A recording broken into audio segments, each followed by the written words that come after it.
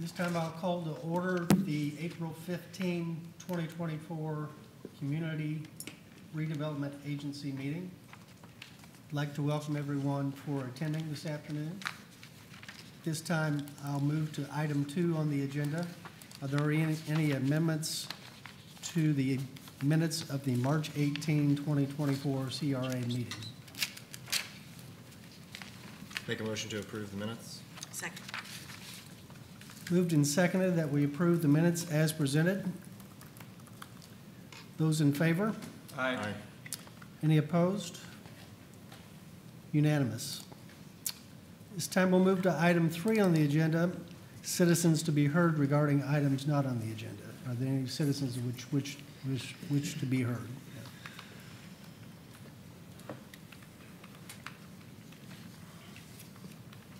Good afternoon. I'm Kathleen Beckman, Clearwater resident. I want to take a minute and congratulate the new members for your election and your first CRA meeting. Wanted to let you know I continue to serve as chair of the Pinellas County Continuum of Care, so I may be up here speaking to you about those types of issues. But I'm here today for 3 items related to the CRA. As you know, as a resident, I will continue to advocate for our residents in Clearwater as well as good governance, and that's kind of why I'm here today. I would, 3 things I want to suggest to you related to your job, your position as the board of the CRA. Number 1 is I would suggest that you allocate funds from our general fund for operation of the CRA. To me, to talk about the $5 million that was set aside to jumpstart the North Greenwood CRA and utilize those funds to fund staffing for the CRA is not appropriate. Number 1, they're not long-term funds. And number 2, those ARPA funds were distributed from the federal government in response to COVID for particular things. It just happened that it coincided with our approval of that North Greenwood CRA. And so every other city has line item budgets, especially for brand new CRAs, to get that CRA going. I think we need to have a line item budget from general funds for the North Greenwood CRA. Especially because we're waiting for an opinion from the Attorney General about the flow-through of funds from the downtown CRA into the North Greenwood CRA. I feel that they're getting shorted by not having a budget item for their first full year in existence. So that's one thing. The other thing is I applaud our city for having dashboards and continuing to bring more dashboards online. I would suggest that we get a CRA dashboard up as soon as possible. We have a grassroots group in North Greenwood that is excited about what's going on and wanting to see progress. We've had some changes in the downtown property recently, as well as conversations about perhaps using CRA funds to buy county buildings. I think we need a dashboard set up as soon as possible for our CRA. And then the third one, I would say, is the director's report on the agenda. I would suggest that we have at least some bullets about what's going to be covered in our director's report if citizens want to come and speak on those. And some of the things that need to be included in the dashboard are probably included in Jesus's report. That would be grant updates, police report updates, statistics on new businesses, what new businesses are coming, what new businesses have left, the balance of the funds, and an update on how those conversations are going between our city and county groups that are talking about those properties. That's what people care about, and I would urge you to be transparent about that. Thank you. Are there any other citizens to be heard on items not on the agenda? Seeing none, we'll move to item 4.1. Amend the loan to grant agreement with 949 Cleveland Street, LLC for the property at 943 Cleveland Street to extend the agreement to July 15, 2024 for building improvements to implement the CRA Food and Drink Grant Program and authorize the appropriate officials to execute same. Good morning, or afternoon now, I'm sorry.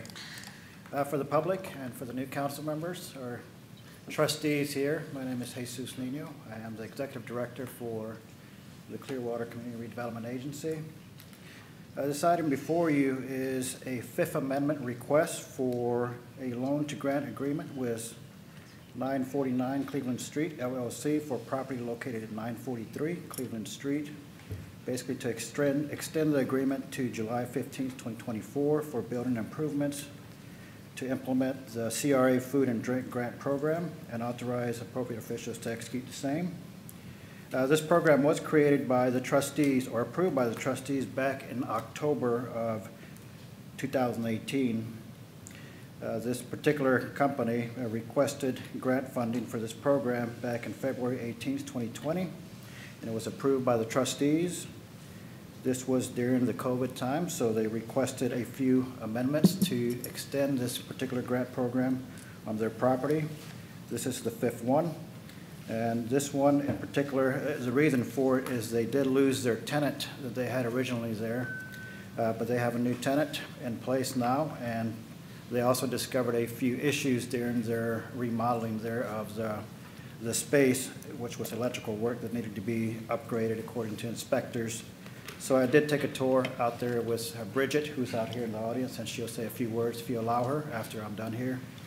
And it looks like they're right there at the finish line. They just need a little bit more time to go ahead and finish up this space so they can go ahead and get their tenant inside and just get to operations and become an asset there to Cleveland Street.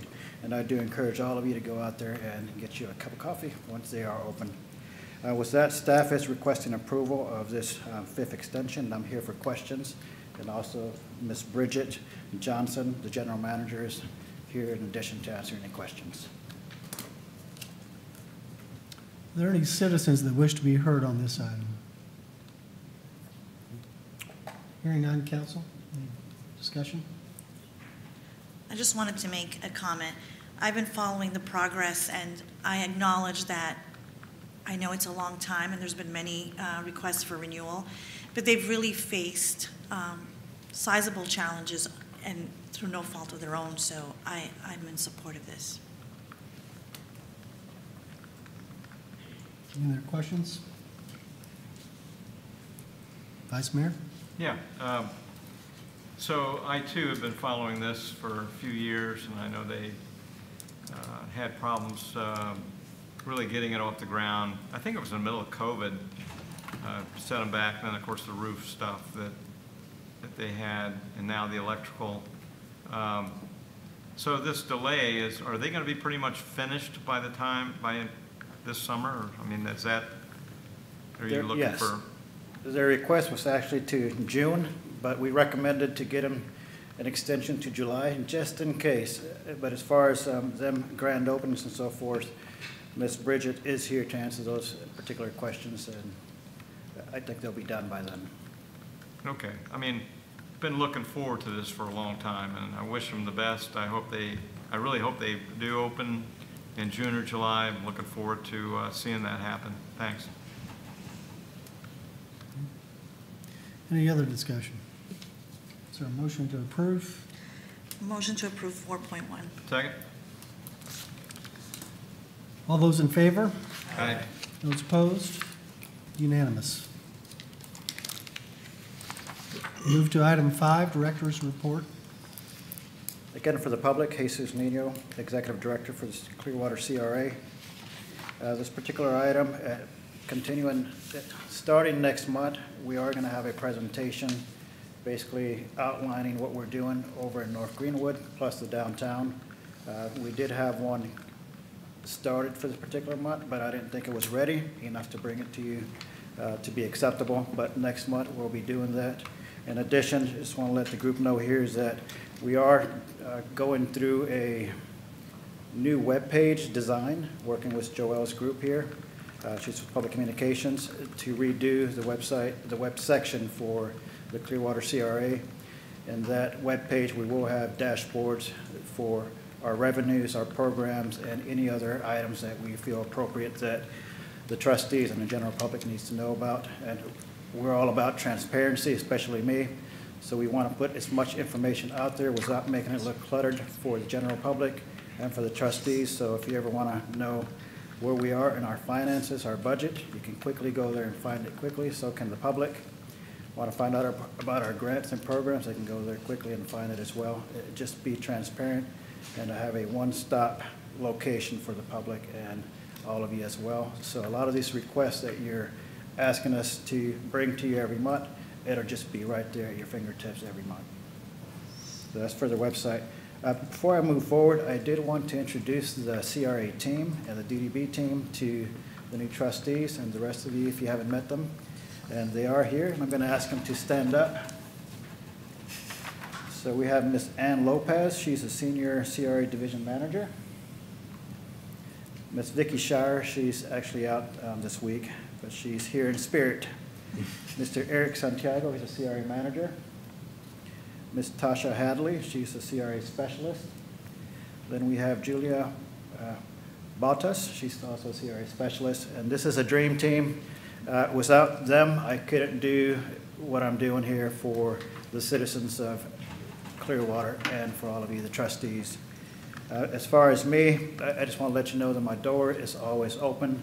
You can give me a call anytime. I do follow protocol, so if you have to go through the city manager first, she'll let me know that, but if not, you can contact me anytime, and I'm just here for you day or night, so feel free to give me a call or email me. As far as a few other updates, I did want to let the public know and the trustees know that at the last trustees meeting, we did approve policy, bylaws basically, for the new North Greenwood Citizens Advisory Committee.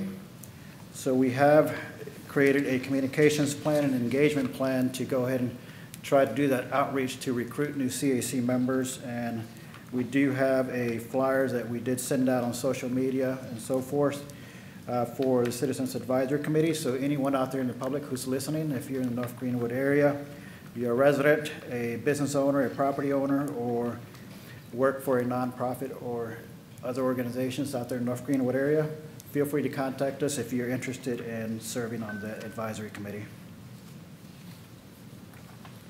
Second one is that we do have on April the 24th, this is for the East Gateway downtown CRA area. We have a community meeting to discuss with the community the Mercado project, the construction project.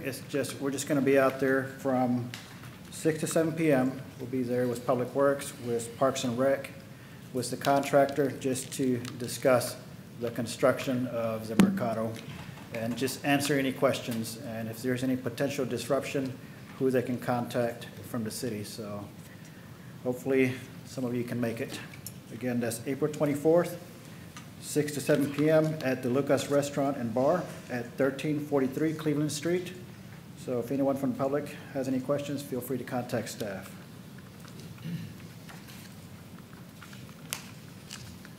As far as that's the report, so I'm here to answer any questions. Any questions for the director or any discussion? Just have one question.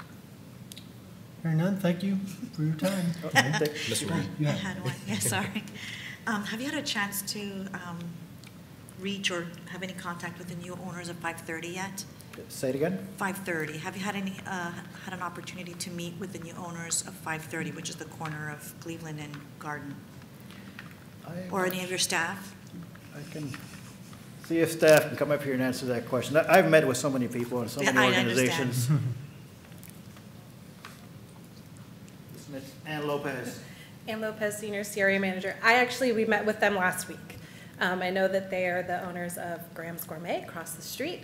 We're very much looking forward to them. They have kind of a long road ahead of them with some of the repairs that they need to do within the space. But we did sit down, talk with them about what some of those would look like and how the grant programs that we currently have for the CRA could kind of tie in for what they're looking for. So they've started their process on reaching out to get quotes through contractors. So, but yes, we have met with them. They're very excited. Perfect, thank you so much, Ann. Welcome. Any other questions for the director? I thank you for your time today. Thank you. This time we'll adjourn the meeting of the Community Redevelopment Agency.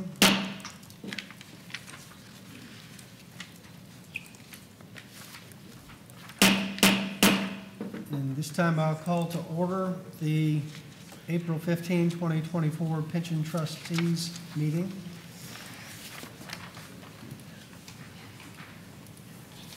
We'll move to item 2.1 on the agenda, Are there any amendments to the minutes of the meeting of February 12, 2024?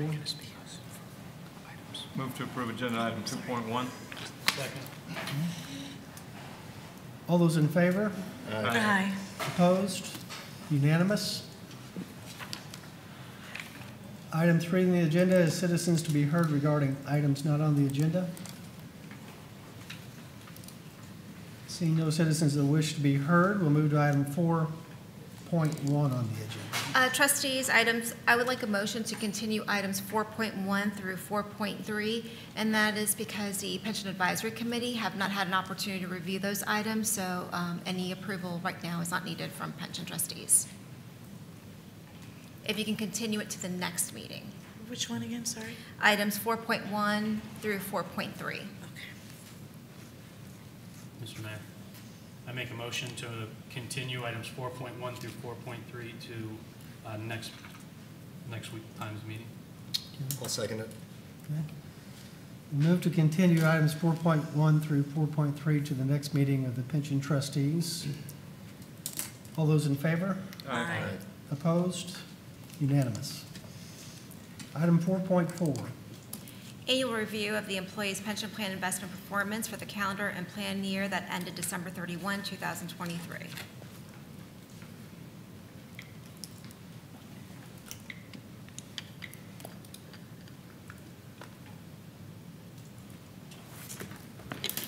Good afternoon, trustees. Jay Ravens, Finance Director.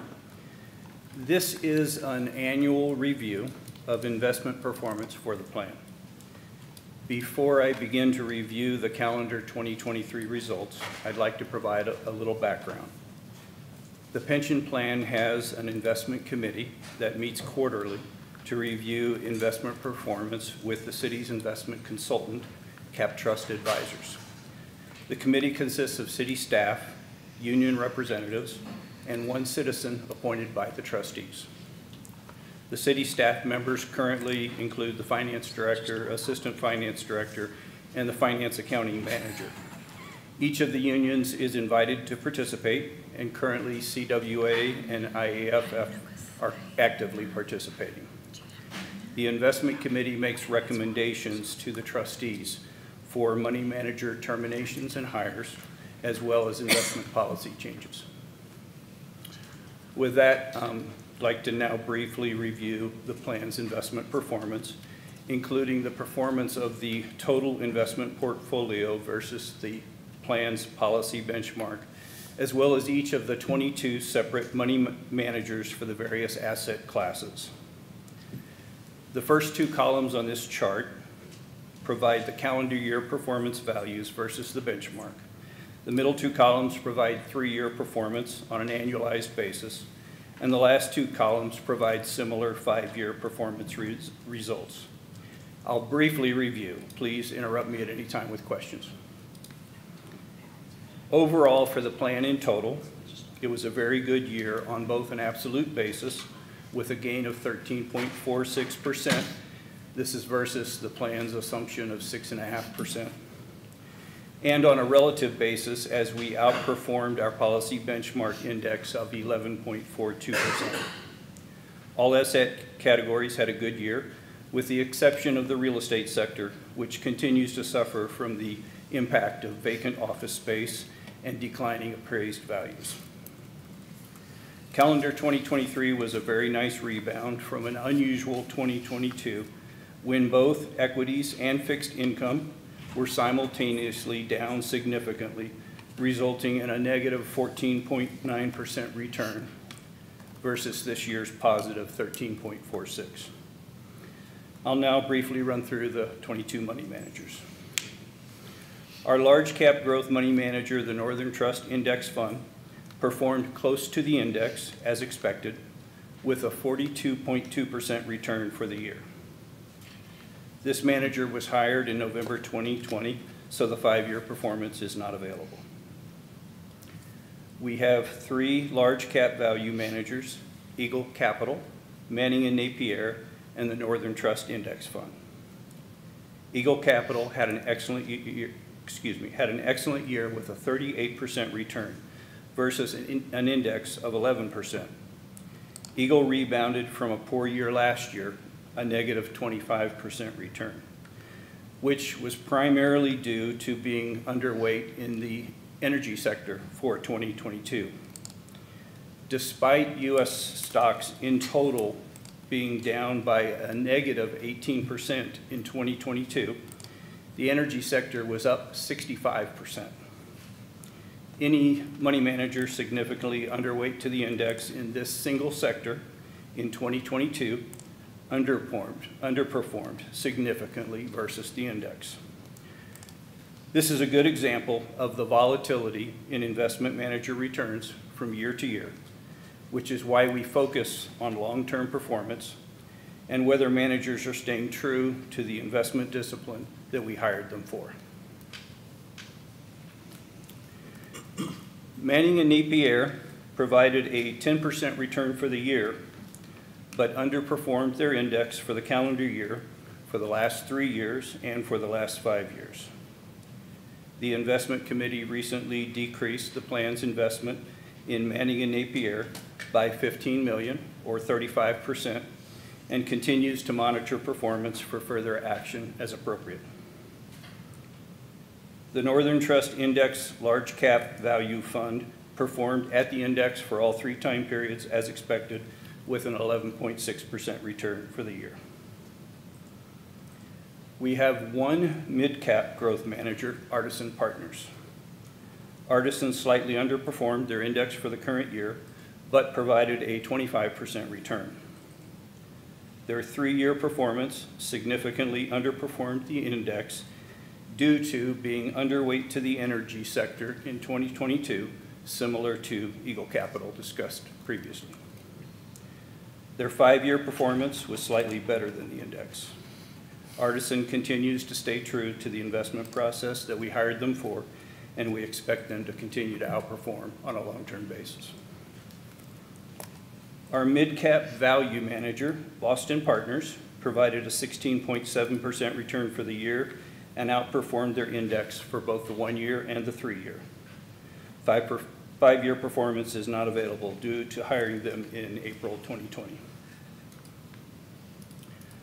Our small cap growth manager, Riverbridge Partners, provided a 20% return for the year and outperformed on both a 1-year and 5-year basis.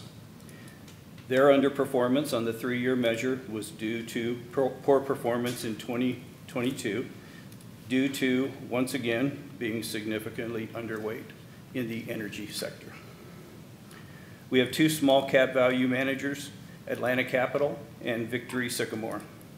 Atlantic Capital provided a 20.7% return for the year and has had excellent performance for the 1-year, 3-year, and 5-year periods.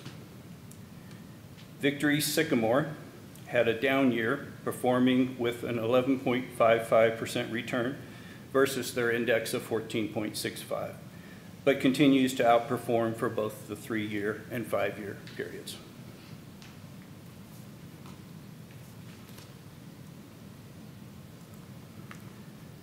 We have 2 international equity managers that invest in developed countries, WCM and TS&W. Both had excellent absolute returns for the year, 16% and 17% respectively.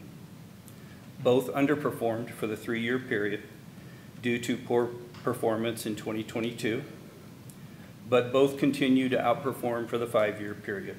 We expect their long-term outperformance to continue. We have 1 emerging markets international equity manager, DFA. DFA provided a 15% return for the year and has outperformed on all 3 measures. We have 2 fixed income managers, Dodge & Cox and Western Asset Management. Dodge & Cox provided a 7% return for the year and has outperformed the index on all 3 measures.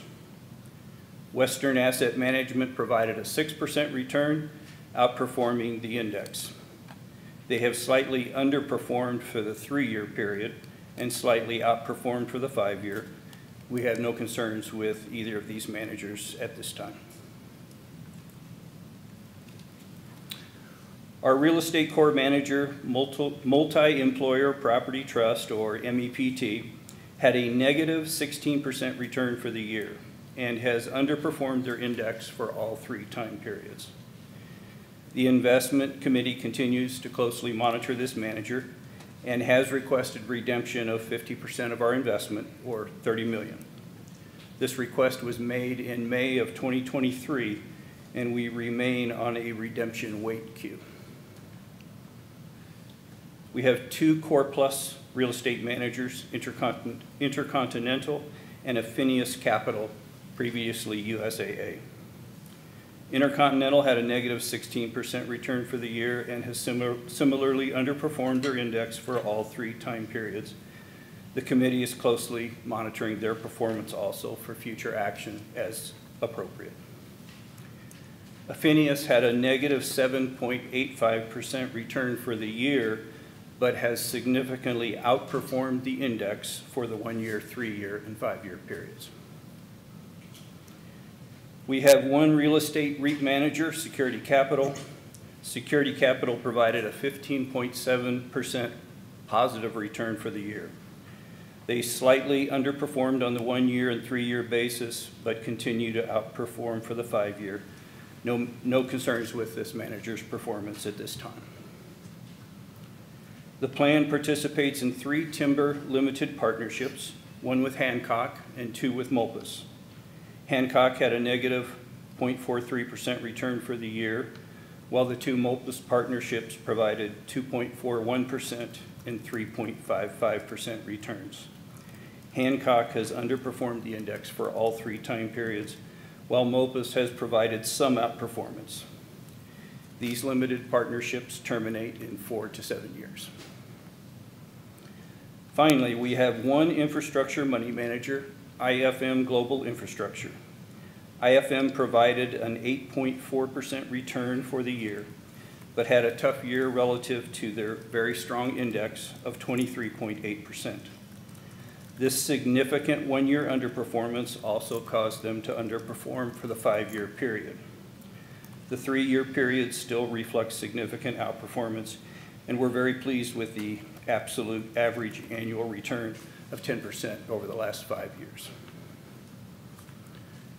In summary, we continue to carefully monitor the performance of all these money managers on a quarterly basis with the assistance of the plan's investment consultant, Cap Trust Advisors, with an emphasis on long-term performance of the managers versus their respective indexes and adherence to the management styles that we hired them for.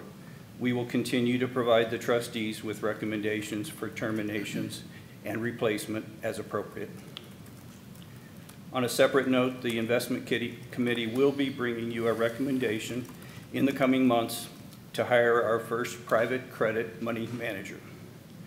Per the analysis, it appears this new alternative asset category could enhance the diversification of the portfolio and thereby reduce the volatility of our returns from year to year.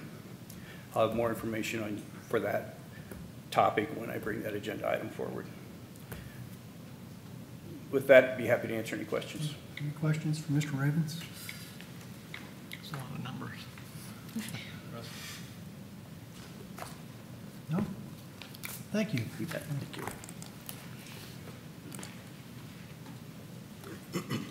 I'm going to move to item 4.5 on the agenda. Appoint an individual to the Pension Investment Committee with a term to expire April 18, 2026. Trustees, the committee is responsible, as Mr. Ravens just mentioned, of the oversight of the pension plan investments and provides recommendations to the trustees regarding asset allocation and even the hiring and firing of money managers. So in your agenda pack, you have applications for 2 individuals, John Connolly, who is a retired financial consulting management, and Carrie Green, who is a financial planner. Vice Mayor Albritton? I'm going to suggest John Conley for this position. I've known him, and he's, I think he would be an asset to us in this position. I agree. Any other discussion? Good with that. Is there a motion by Vice Mayor Albritton to appoint Mr. Connolly to the Pension Investment Committee? Is there a second? Second. All in favor? One Aye. second, can we have, Oh, excuse me. open it to the public, Yeah. please? Yeah, are there any citizens to be heard on this agenda item? Okay. Seeing none, we'll proceed to vote. All those in favor? Aye. Opposed? Unanimous. Item number 5 on the agenda, old business items. Don't believe there are any. Okay. With that, we will adjourn the meeting of the pension trustees.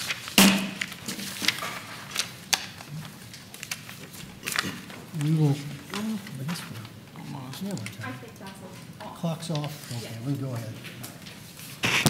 There.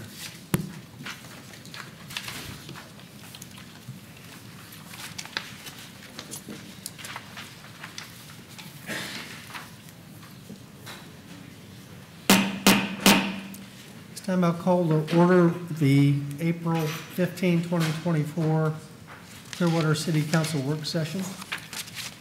I'd like to welcome everyone here this afternoon, including all the staff who are in attendance. Move to item 2.1 on the agenda. Approve the local housing assistance plan for fiscal year 2024 through 2025. Thank you, Chuck Lane, Economic Development Housing Department. So as a recipient of State Housing Initiative Partnership funding every year, we're required to submit a local housing assistance plan every 3 years. The LHAP, as we call it, is our guiding document for our use of SHIP funds. The current LHAP expires on June 30th, and the new one will begin on July 1, which is the beginning of the state fiscal year. The proposed LHAP has 8 strategies. 2 of them are new. 6 of the strategies are continuing from the current LHAP with some changes to each. All of the changes we're proposing are really based on 2 things. One, we're trying to have some consistency with programs administered by other local governments, but more importantly, we're trying to respond to market conditions. If market conditions change during the life of this plan, we have the ability to make changes to stay current with market needs. So to explain the changes to the existing strategies, we've increased the maximum loan to a developer for acquisition and construction for single-family homes from $200,000 in the current plan to $300,000 in the proposed plan. We're also increasing the developer fee from 12% to 15%. We've increased home buyer purchase assistance loans from $45,000 to $75,000. That equals the county's maximum loan under their program. We're also increasing the deferral period, a period for which they don't have to make payments, for households with incomes up to 50% of area median income and below, so very low income households. The current LHAP has that deferral period of 5 years with repayment of 50% of the loan over the following 20 years. The new LHAP will have the loan 100% deferred for the 25-year term of the loan. For eligible buyers over 50% of area median income and up to 120% of area median income, we'll continue to provide a 5-year deferral period with 50% repayment over the remaining term. Okay? Our owner-occupied rehabilitation loan program, that's a staple in our programs. It will continue to provide up to $60,000 for eligible improvements. In addition, the new LHAP provides up to $15,000 in additional grant funding for ADA improvements for qualifying households with special needs. Other changes under the program including increasing the income limit for the 100% deferral period. We're proposing all borrowers up to 80% of AMI have a deferred loan. And for homeowners with incomes between 80% AMI and 120% AMI, we're proposing to continue to provide a 120-day deferral period. That would be the construction process. And 50% of the loan will be repaid over the remaining term of the loan. Okay? For multifamily housing, the maximum loan amount per unit for acquisition or new construction increases from $150,000 per unit to $200,000 per unit. For rehabilitation of multifamily units, the maximum increases from $50,000 to $100,000 per unit. And we're not required to go to these maximums. Just want to make sure you're aware of that. And rather than a minimum 30-year term, we're proposing a little flexibility there, 20 to 30-year terms, depending on the financial outlook of the property, of the project. The last existing strategy that we're continuing is disaster assistance. We don't fund this strategy if there is a disaster that affects housing. The Florida Housing Finance Corporation will very likely distribute funding to help households that have been damaged. Under this strategy, we will fund grants for home repairs up to $20,000. This is an increase from the current limit of $10,000. Eligibility remains at incomes up to 80% of area median income for this strategy. So the two new strategies, one of them is demolition, relocation, and construction.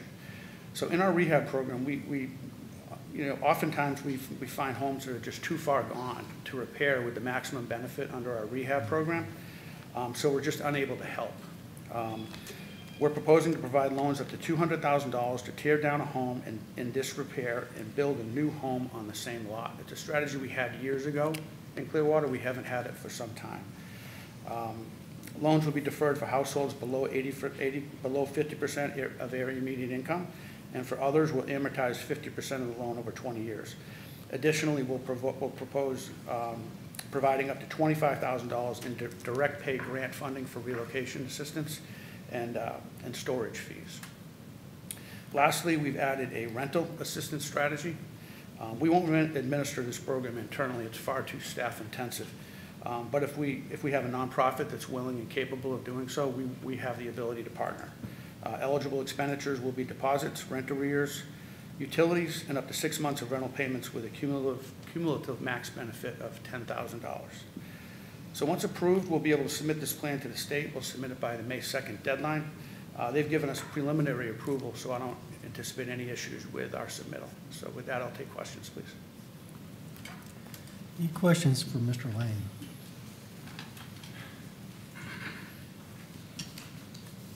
Hearing none, thank you. Thank you.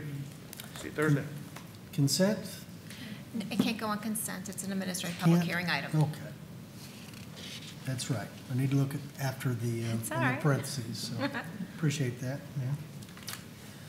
Okay, with that, we'll move to item 3.1. Authorized purchase orders to Control Southern Inc. of Suwanee, Georgia, DevTech Sales of Avon Park, Equipment Controls Company of Norcross, Georgia. Oh my gosh, okay. Jam Tech Incorporated of Malabar, Florida, all for natural gas meters and regulators. Thank you. Good afternoon, council members. Catherine Naily, Clearwater Gas Systems Division Controller. Clearwater Gas System requests to authorize the purchase orders for the purchase of natural gas meters and regulators. All meters and regulators are used on the Clearwater Gas System for new customers, replacements, and changeouts within the system as necessary. As part of bid 15-24, we are requesting to award to Control Southern, DevTech Sales, Equipment Controls, Gemtech, and Marico in a not to exceed amount of $1.3 million. With that, we also are requesting that to ensure the continuity of supply, flexibility to order from secondary source. I can answer any questions at this time. Any questions from the council? Hearing none, consent? Yes. Unanimous. Item 4.1. Approve the Second Amendment between the City of Clearwater and International City Management Association Retirement Corporation, doing business as Mission Square Retirement. Good afternoon, everyone. Jill Paul, HR Manager.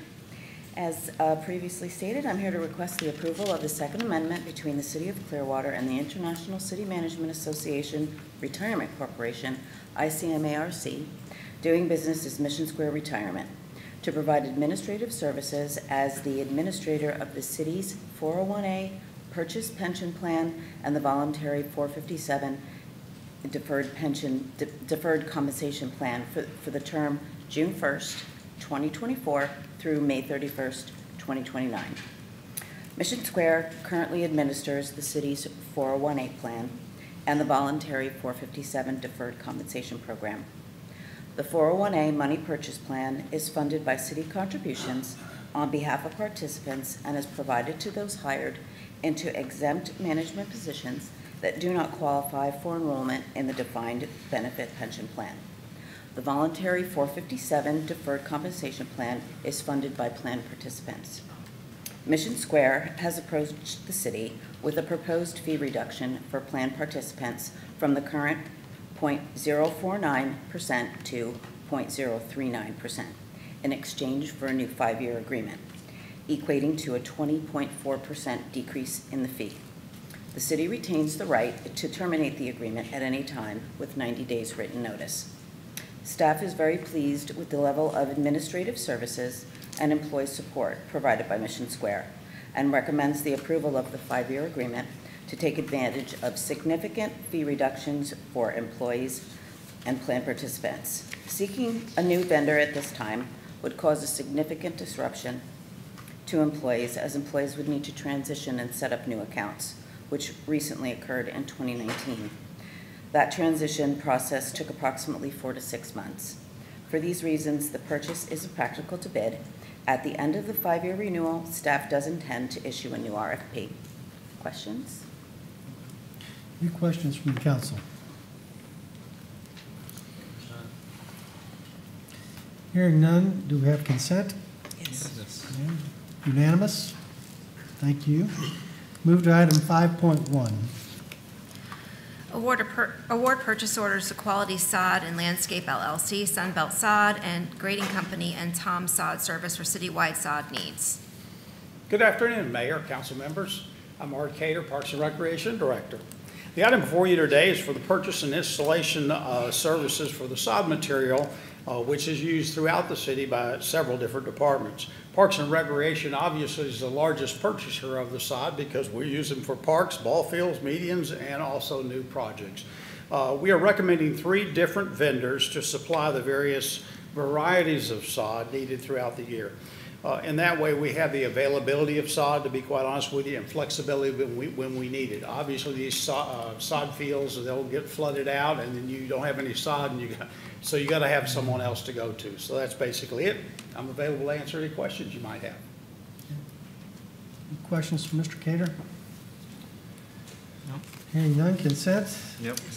Unanimous. Item 5.2. Authorize a guaranteed maximum price proposal to Keystone Excavators for pavement, milling, and resurfacing at 6 parks and recreation facilities. Yes, Art Cater, Parks and Recreation Director. This item is really for the resurfacing repair of 6 of our parks parking lots, as well as resurfacing a trail and installation of some sidewalk that we have at Sewell Road Park. We have several maintenance capital improvement projects within Parks and Recreation. And this is just one of those CIP projects that we annually look at. We go over. Playgrounds is one of them. Fencing is another one. So this is just for basically the parking lots, asphalt, and sidewalks. The contract will provide resurfacing and repair work at Country Hollow Park, Forest Run Park, Glen Oaks Park, Philip Jones Park, Sewell Road Park, and Woodgate Park. Contract's for 180 days, but we're hopeful that it'll be done sooner than that, depending upon the weather. I'm available for any questions. Any questions from Mr. Cater? Hearing none, do we have consent? Yes. Yep. Unanimous. Item 5.3. Authorize a guaranteed maximum price proposal to Certus Builders for professional construction services to include the final design and subsequent construction of the new structural and surface improvements at 201 Glenwood. Yes, Art Cater, Parks and Recreation Director. This item is for the expansion of a metal canopy at the Crest Lake Park and other items related to that movement and improvements of basically the maintenance yard that we have out there, expansion of fencing, and also installation of some concrete. A few years ago at Crest Lake Park, as you all know, we underwent a major renovation or completion of a redesign of the park. The addition of several new components. Basically, it was a playground, splash pad, volleyball courts, walking trails and bridges, a new arboretum, restrooms, parking, and landscaping. In the active area of the park where we have the restroom and where we have the splash pad, we also put in there a maintenance yard for all of our staff that works out of that. Unfortunately, at the time, we put some covering over all of the pool equipment or the equipment for the splash pad, but we did not put the equipment or this metal building. It's called a skillion. I knew that. somebody calls it a porte-cochere, but that's not that, because you got to drive up to that. But it's a skillion building. So in hindsight, we really should have put this metal structure over the area where we have, keep all of our maintenance vehicles. Right now, they're out in the weather, to be quite honest with you. We cover them up, but this will allow to protect that area. Also know that we've expanded the maintenance teams, as you know, working at Coachman Park. They actually maintain Coachman Park all the way through Cleveland Street and that little section of Gulf to Bay all the way up to Crest Lake Park. So the team has expanded. We don't have any maintenance yards down here in the park, so we're using Crest Lake Park for that purpose as well. So I'm available to answer any questions you might have. Any questions for Mr. Cato? Hearing none, do we have consent? Yes. Unanimous. Thank you. Thank you, Mr. Cato.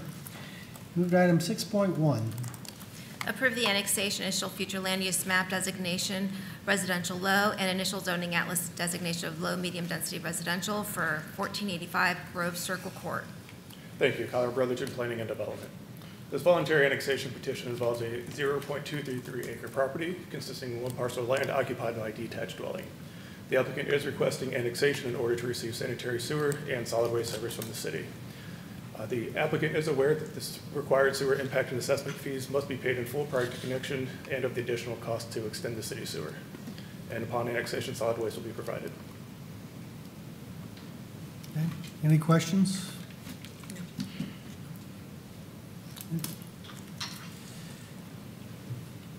Move to item 6.2.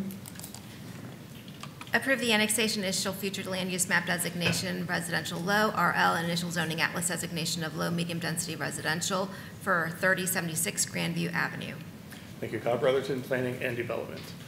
This voluntary annexation petition involves a 0.172 acre parcel of land occupied by a detached dwelling. The applicant is requesting annexation in order to receive sanitary sewer and solid waste service from the city.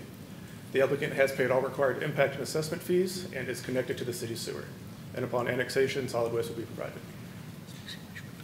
Any questions? Okay.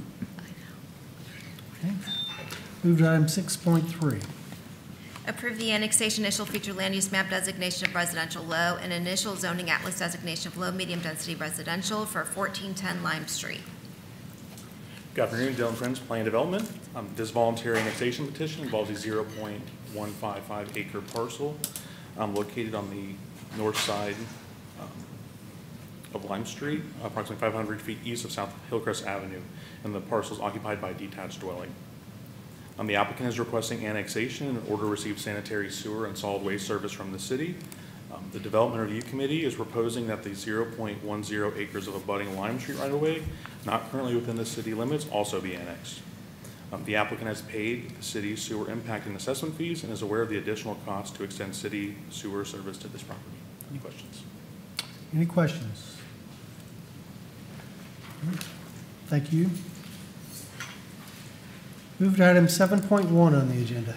Approve an increase on the purchase order to QTM Inc. of Oldsmar for pit repairs to the solid waste transfer station.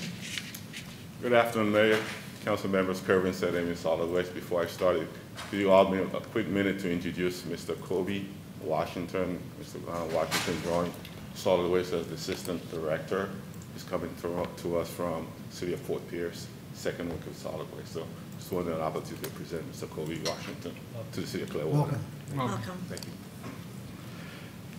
Councilmember, Mayor, Councilmember, item number 2402, approve increase for purchase order to QTM Osborne, Florida for a pit repair for the solid waste transfer station for $137,431 for a combined amount of $227,431. On August 23, 2022, procurement issued invitation to bid ITB 5222 welding, metal fabrication, and related services for public utilities. 5 responsible bidders were received. QTM was the most responsible bidder and was awarded the bid. A purchase order was issued on October 17, 2022 in the annual not to exceed of $50,000 for 1 year with 2 one-year renewal options. In the first renewal term, the city manager approved an increase of $45,000 for additional work needed by public utilities. QTM has agreed to extend the pricing to solid waste, which with the purchase by solid waste. The total amount allocated for year 2 for the contract will be $227,431.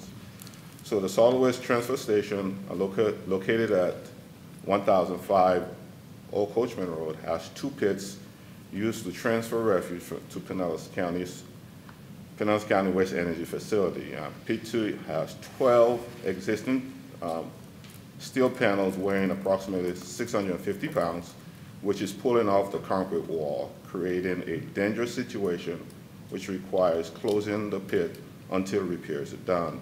Pit 1 also has 2 existing panels which is being needed to which is also pulling off the wall. So currently we are functioning only in 1 pit. This project will repair both pits to like conditions and provide the city staff with a functioning facility to perform their assigned tasks safely. Any questions? Yes, sir. Vice Mayor Alden. Okay, well, this facility, it wasn't built too long ago. I mean, is this, and I know last council meeting, didn't we approve some concrete work for So the concrete work that was approved for was the transfer station at the Hercules facility, the recycling facility. Oh, the Hercules. The Hercules facility. This one is at the transfer station on Northeast Coachman Road. So you're correct. So that facility was built a little bit over 4 years ago. And the pit, if you could envision it, when the tractor trailers pulls in to be loaded, the tipping floor, the product is pushed down the tipping floor. It's a very narrow channel that the truck pulls in. So as they pulled in, the truck kind of beat back and forth on the sides of that wall and kind of damaged the panels. Oh, okay, I see. So it's a panel, It's a panel between, so you have the truck pulls in that narrow channel. Yes. And then there's panels on both sides. Okay. All right, but with this work, we shouldn't have that problem? We were hoping we're not. We reached out to QTM, which is a welding specialist in that field, and we're hoping that they could repair that and we won't have that issue anymore. We reached out to the contractor and that put that project together, and we only received 1 year a warranty on the building, so we were not able to get any warranty work done on that facility. Okay.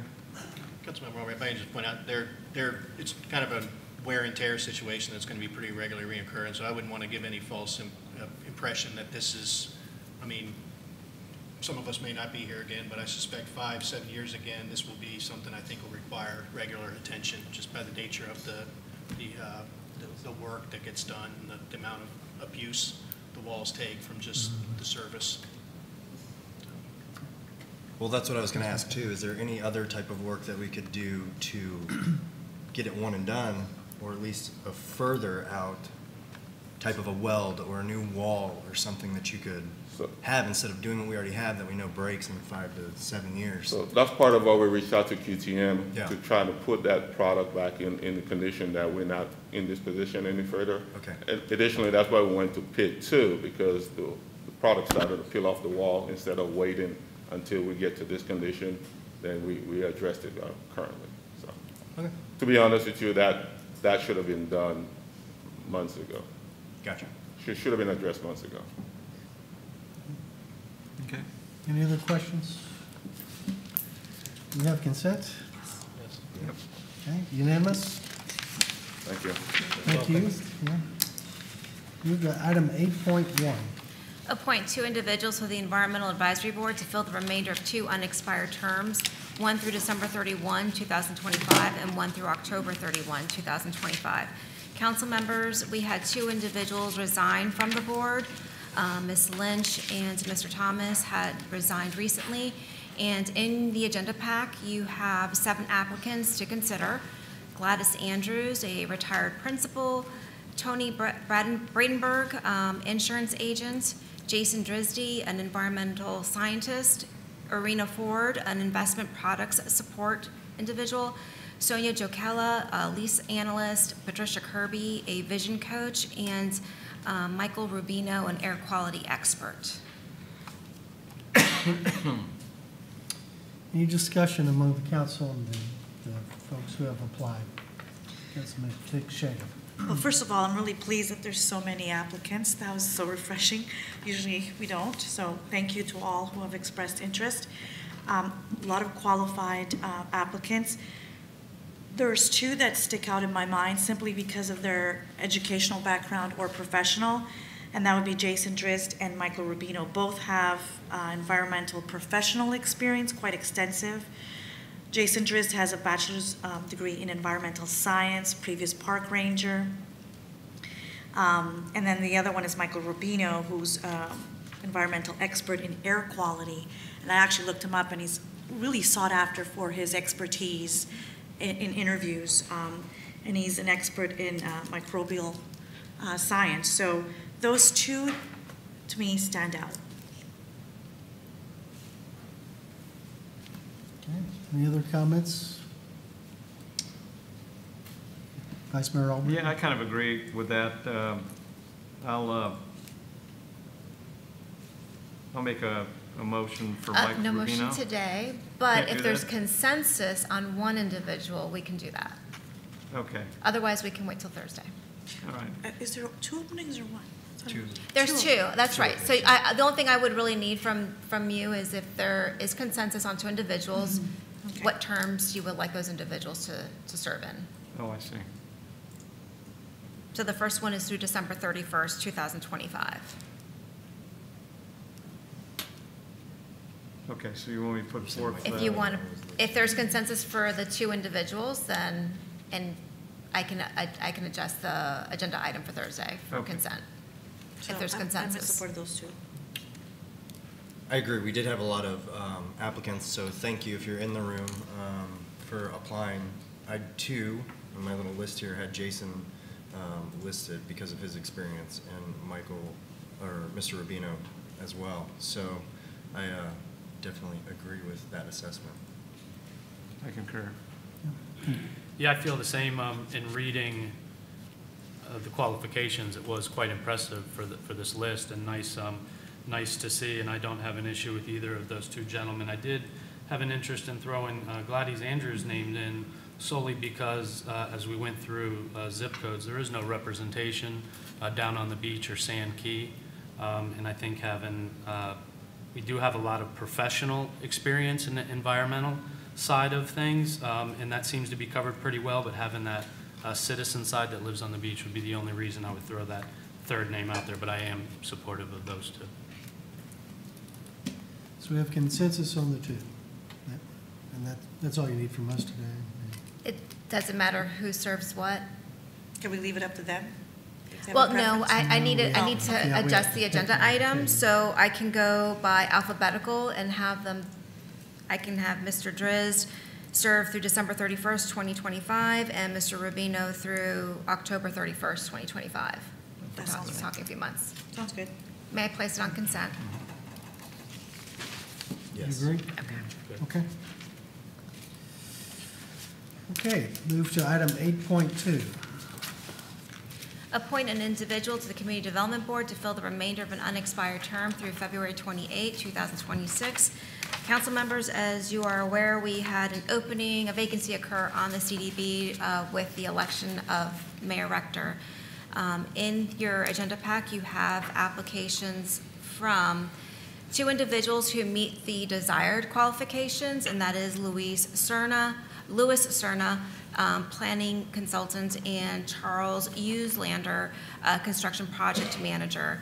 And then we also received applications from the following individuals: Mr. Johnson, a retired project manager and elected representative; Jessica Martin, real estate investor; and Michael Mastriserio, promotion and marketing sales VP.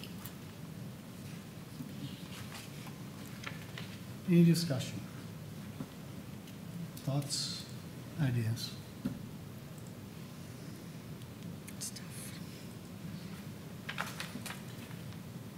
I mean, I'll jump in. I think again, looking at the list, it's nice to see, and seeing what we have existing. We do have a lot of really qualified professionals on there. I think through the campaign process, we were hearing a lot from our citizens about truly wanting balance in here and balancing the importance of our economic development side with some of the neighborhood issues that have gone on.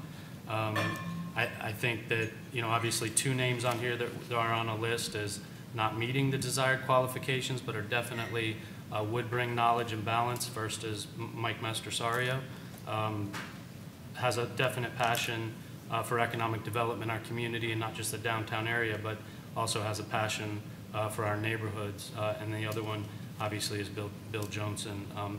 Feed those 2, but I say Mastrosario really brings balance as well as that passion to that development side. He also represents a zip code that is not at all included. I mean, we have 3 right now at 33759, but 33756 is not, there's no representation, so that would be a great addition as well. So I'm in support of Mr. Mastrosario. I concur. Yeah, I like Mike for the position too. Yeah. And I just want to say, you know, I had a chance to serve for 2 years on that board, and I do think, I mean, there are a number of candidates on here who would be good, but Mike Mastrosario brings, I think, you know, he's had years of business experience, so he knows restaurants and build out and some of the issues that come from the business side of it. But Mike also has he just was involved in a campaign where he canvassed and he talked to all the neighborhoods throughout Clearwater too, and I think he's as on top of all the issues that are concerning to neighborhoods and residents as well. So I would support Mike for this position.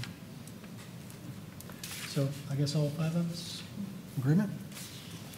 Yep. I placed on consent? Yep.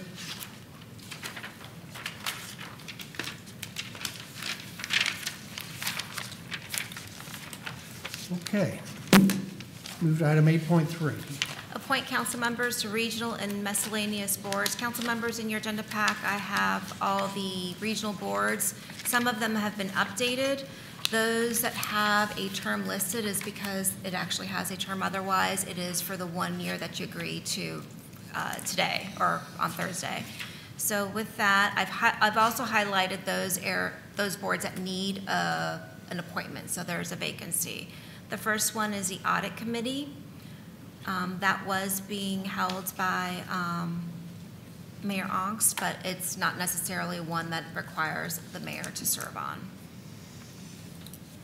Has the mayor traditionally served on that one, though? No? It's whoever wants to serve on it. Well, the mayor has other things that he's serving on that some of the other mayors recently have not. So anyone here is interested in doing that? Mr. Lino? No, I'm just asking, just for clarification. Are we going through these individually single on every opening? Is that how we plan to approach this? Or? If it's easier, I can just go over highlight today and we can discuss it on Thursday if that's easier for the council. Okay, because I mean, for the sake of efficiency and moving forward, I can agree for consistency to fill every vacancy that seat 3 council person sat on. Okay. And if our colleagues would, you know, agree with that, I don't have a problem filling those. I know that would leave obviously a handful of others on the other side for seat 2. And we can check with the gentleman's calendar regarding that, but. Can you go over what those are? Because I think some of them are mine. I won't steal your boards, I promise. I can. I think I just sat on the Affordable Housing Advisory Committee, and usually hand in hand with that is the Homeless Leadership Alliance. Second would be Suncoast League of Cities. Third would be the Tampa Bay Estuary Policy Board. I know WorkNet Pinellas Board is not mandatory, but I would like to keep a representative on that, and I don't mind being that. And then obviously I said the Affordable Housing Committee. Perfect, okay. I also went through this list and would be able to fill a majority of Mr. Bunker's positions with some scheduling conflicts coming up with Tampa Bay Estuary Board. I do work that next meeting, but I do see there's alternates here as well, and he was an alternate on that board. And then the Pension Advisory Committee, let's see, I can just start at the beginning. The Courtney Campbell Scenic Highway, I can take that. School Transport Safety Committee, the alternate for the Tampa Bay Estuary, alternate for Tampa Bay Regional, and the Pension Advisory Committee. What about Big C? He was the alternate on Big C. So the Big C. Fourth Wednesday. It's mostly mayors, right? Yes, I was the only one that wasn't. I'll do Big C. You'll Is do that- Big C? Okay. Council member Teixeira said that her experience, that's all the others Mostly are mayors, yes. So who, Vice Mayor, do you want to do the alternate for Big C then? I could do the alternate, but I just wanted to, reason I had my hand up was I didn't see Ford Pinellas on here, and I know that it's on the governor's desk now to give Clearwater another representative on Ford Pinellas. Page 2. Yeah, here it is. It's on there. Fort Pinellas. Until they notify us of the additional appointment, it's not listed yet. Yeah, there's going to be 2, and that's a monthly. And when they notify me officially, because with that one, actually the council has to make the recommendation to the county, and then the county accepts the. Okay, I just wanted to make sure. But it's on there. I just want to make sure everybody knew that.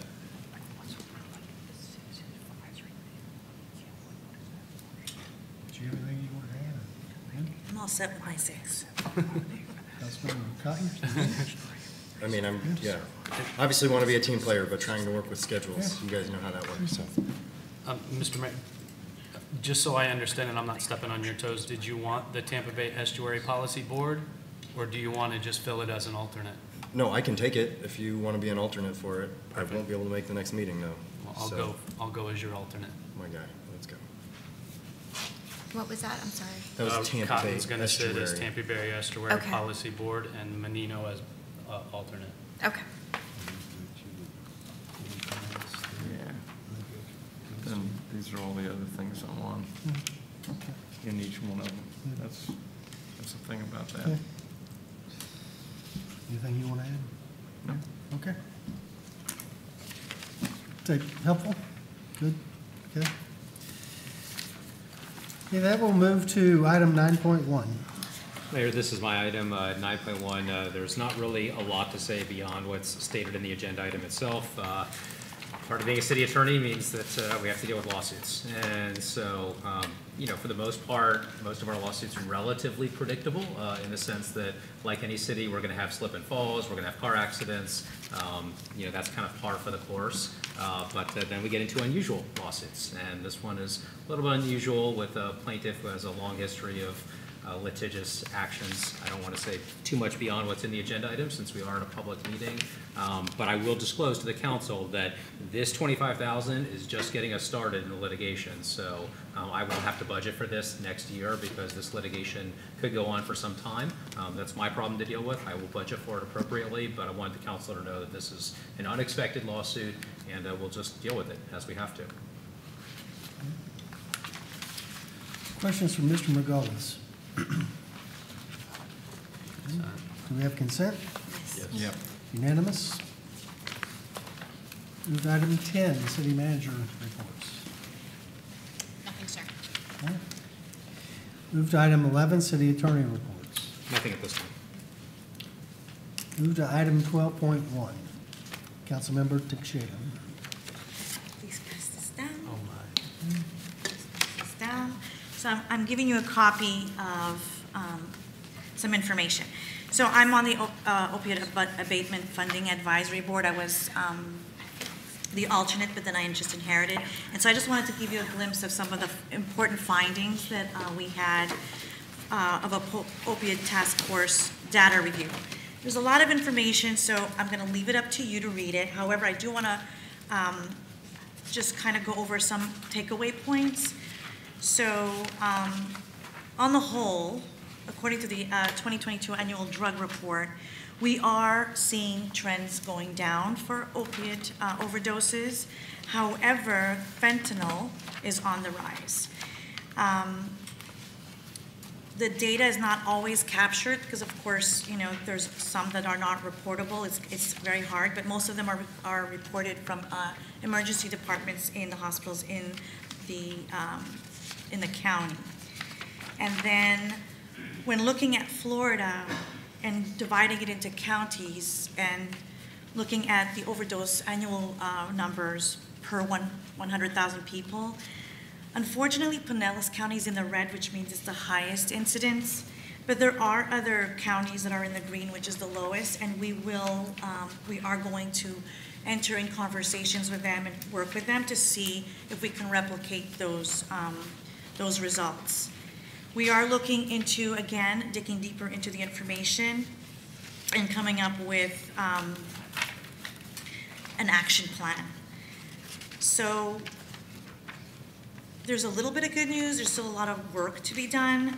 And as you can see, we have a lot of support. If you look to page 18, the number of partners that we have are very impressive, and they're actually growing. So I have hope. And so our next step is to capture more detailed data, including other states, to form recommendations. And then we're going to come up with an action plan and hopefully turn Pinellas from red to green. And I will keep you guys abreast of our progress. Okay?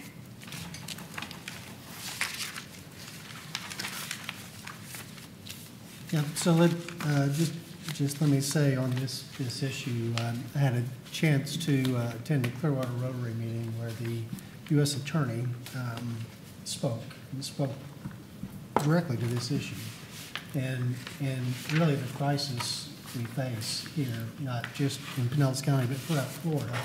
So I really appreciate, and I'm sure the other council members do too, your involvement in this issue and your participating, because it's a very critical issue to Clearwater.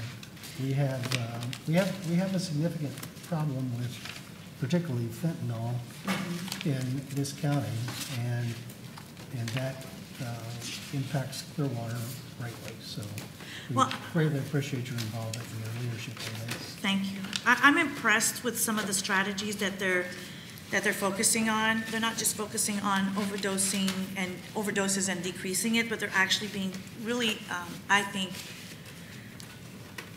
forward thinking. They're like looking at programs that support pregnant and postpartum women, neonatal abstinence syndrome, warm handoff programs, and also treatment for the incarcerated population, so we can head off that. So I'm really impressed with how extensive they're reaching out. So I'm hoping that the results will be seen soon. Thank you. Any council members have questions? Yeah, I just wanted to quickly thank you, Lena, for jumping in and being involved in this. I think so many in our community, family, friends have been touched by this crisis, and it's not just in our backyard. This is nationwide. It gives me some reprieve in knowing that you're on top of this and you're on this board, and I know how passionate you are for your causes, and you will put Clearwater in a good place to hopefully lower and drop some of these numbers. And that's a serious note. On a funny note, I greatly appreciate your presentation and your delivery of this package and the ribbons that you tied on it. So I know my colleagues feel the same, so thank you for that. As the only woman on the board, I feel pressure to put some estrogen on this dais. So I think those folders are pretty, aren't they? They are. And you have the nicest signature on the PSTA board. Mine not so much, but hers was the best. Vice Mayor Albritton? So, yeah, I just had a question, Lena, on this green area. Is that include Dade County, or is Dade above that? Hold on, let me look at my thing. That'd be my other. You know, I'm not quite sure because I didn't check if that was. It's Monroe or Dade? Yeah, that's right. Like, I'm not quite sure, but I have a funny feeling that it's just specific to the county. The way it's divided is just county.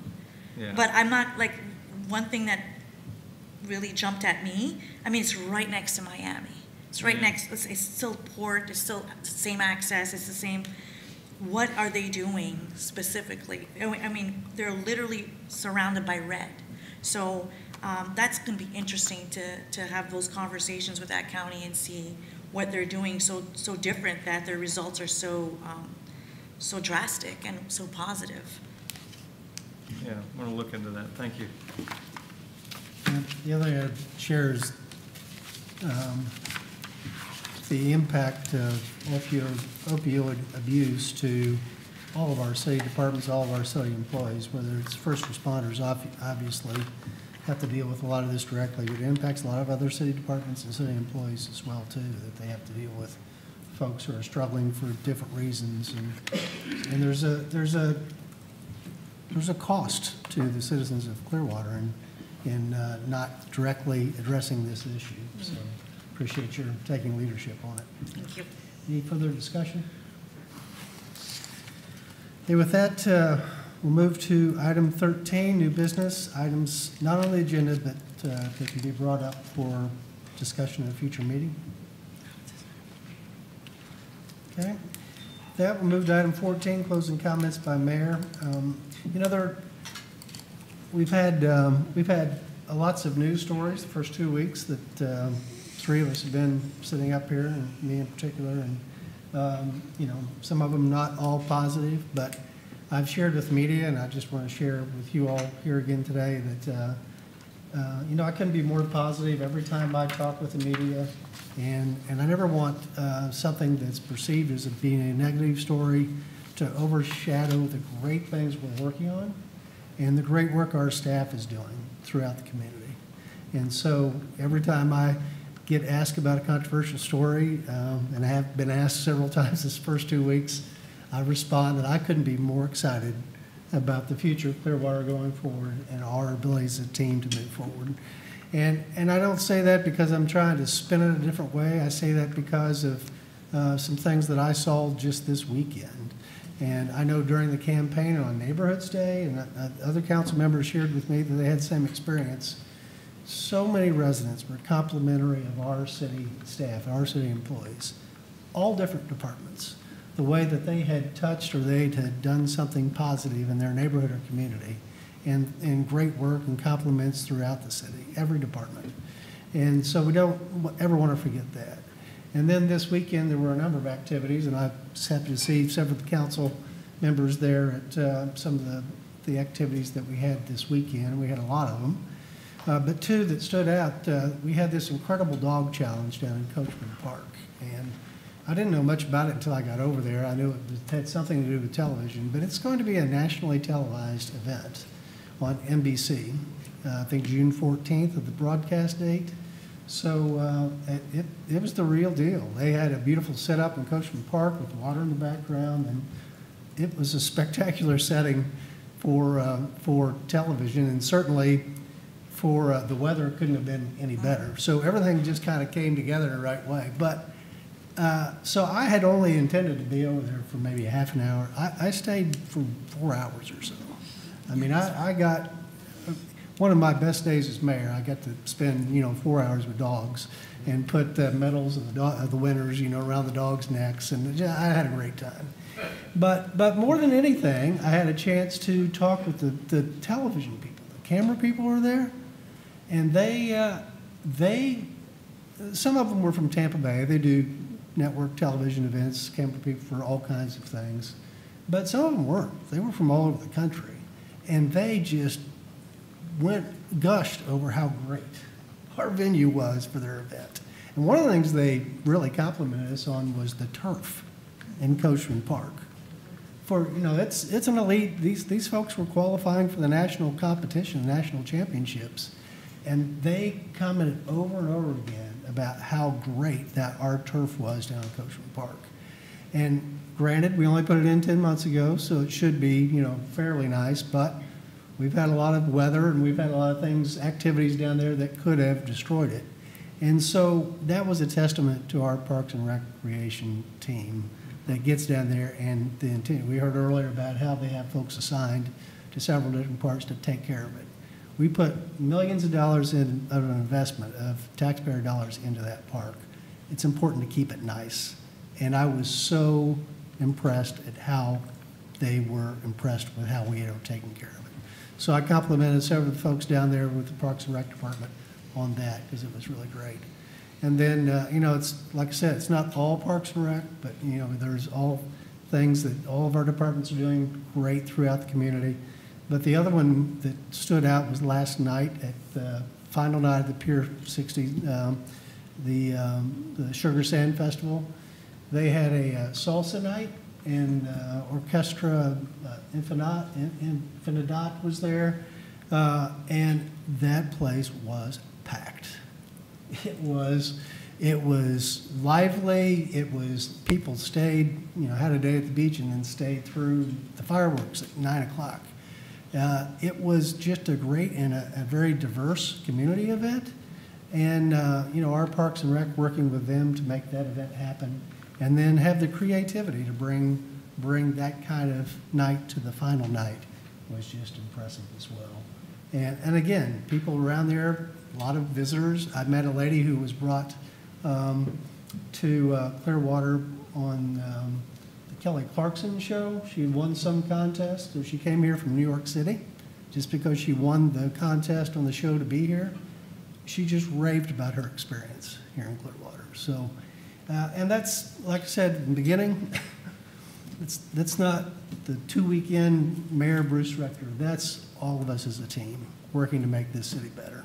And those are the two things I just want to point out. Of the many things great that are happening in Clearwater, and we want to make sure they keep happening in Clearwater. So with that, I will adjourn the meeting of the City Council work session.